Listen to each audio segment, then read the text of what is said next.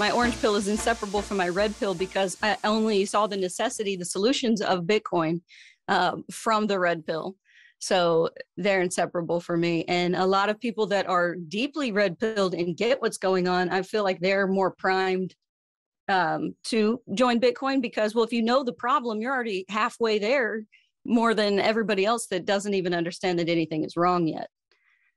So I'm always trying to orange pill the red pilled people because that was my route. Of course, that's not everybody. A lot of people have had Bitcoin for a long time, but the financial crisis of 2008, a solution was born out of that. So I don't know why it is, if people understand what happened in 2008, why they don't see the brilliance of Bitcoin.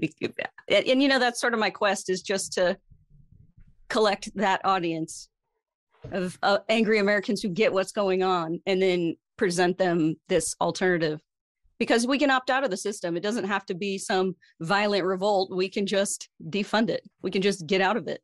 What does that future look like to you? Do you think Bitcoin will be used as a global reserve currency? Do you think currencies will collapse to just a few, and Bitcoin will be used as a store of value, or both? What do you see the 10-year time horizon? They're going to bankrupt the wealthy nations. That's a part of how they're going to bring about the central bank digital currency, the spy coins, so that, because everything is about growing the power of the state to the state. So anything they have to do to necessitate, oh, sorry, we broke it, here's a whole new system. But people haven't really thought about what that means. Is that really going to mean for savers, like you're going to exchange $1 for a unit of, what a Fed coin or whatever? Like, how is that going to go? What does that mean, especially to an administration where they happily throw around terms like, equitas, and what does that mean?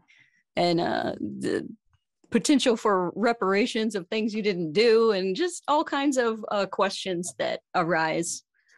So, but I think that Bitcoin, if we can now, while we have lots of money flowing, if we can convince people to pull out, that they might have a fighting chance at, the likelihood, it's a possibility that they're going to redistribute your wealth. So perhaps maybe you should do something about that while there's time to do something about it. But people always want to wait till it's too late because they don't want to be alarmist. They don't want to look funny to their friends. They don't want to rock the boat, and you're just going to let things happen to you that could be completely detrimental to your generational wealth. I think that's absurd. I'm not even in a position for that to impact me. And I think it's absurd to not do anything. Like, if you see the storm coming, like, what's the whole point of having, Doppler radar if we don't do something about the fact that rain is coming? I don't know if in my lifetime I'm necessarily thinking it'll do the global reserve currency. There's so many variables that are unpredictable, as far as, like, if we wake people up enough, can we at least slow down and stall this Agenda 2030? And that would be something we should be trying to do. That'd be good. So as far as what Bitcoin is, I think that what needs to happen is there needs to be a lot of people on the network so that we can use it as an alternative to the spy coins, because I don't want anything to do with these spy coins. So I need it as a functioning monetary network is what I need.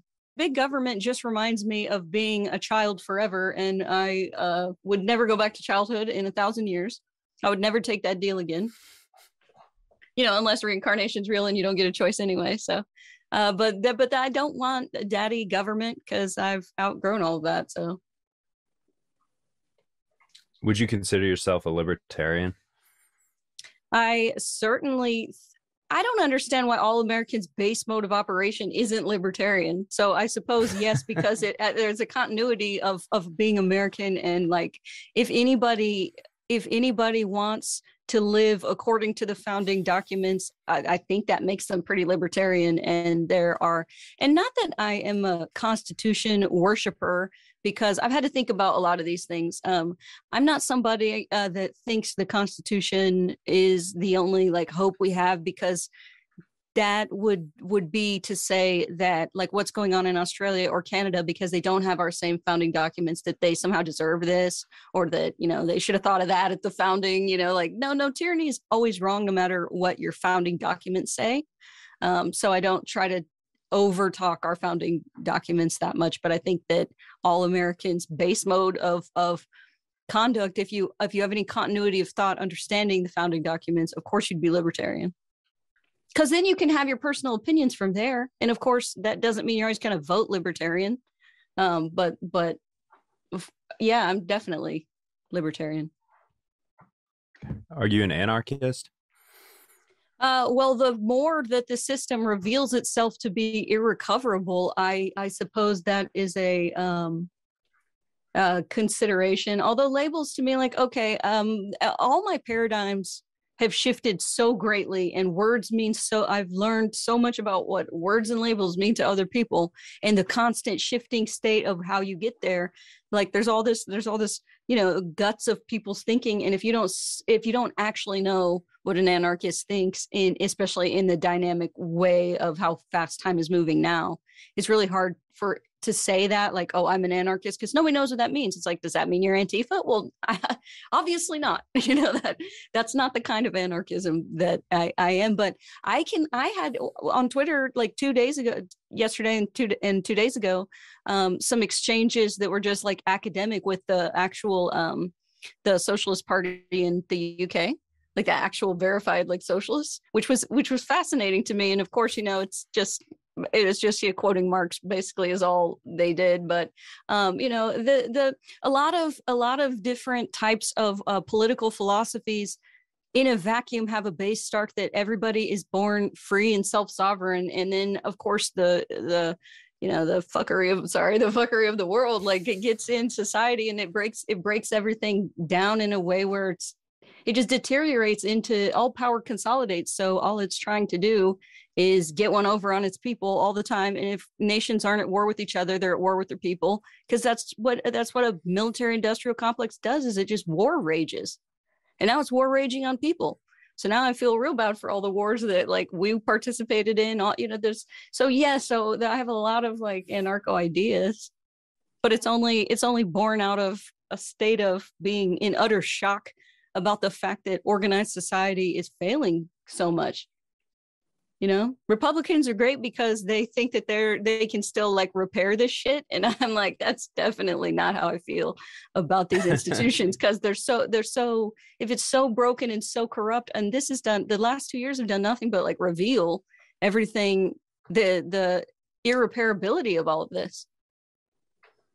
So what do we do about that? It's hard because I don't want to seem unhinged, but what do we do about the fact that this isn't a fixable situation? That's why Bitcoin is so great, because then it breaks down these national barriers, and we can think about where to go and where to build with governments that are pro-Bitcoin, because at least we have a shared foundation of fair money to know at least this government doesn't have the power to do this or that. Because if you fix the money, you can fix all kinds of your relationship with the government is fixed if they don't have a money printer in a lot of ways.